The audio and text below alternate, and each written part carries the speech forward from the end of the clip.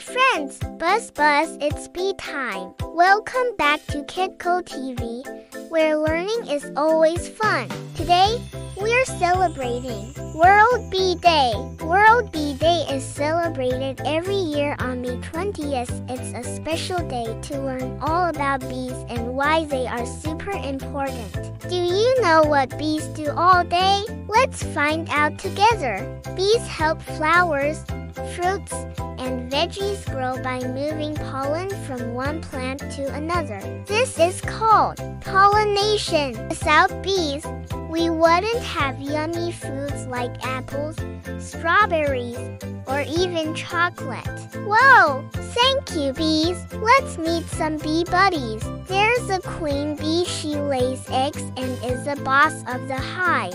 The worker bees do all the buzzing work like collecting nectar and cleaning.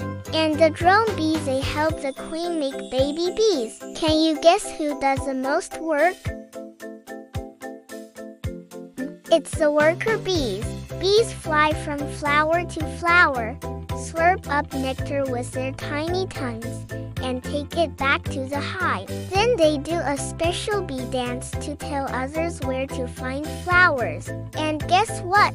That nectar becomes delicious honey. Do you like honey on toast?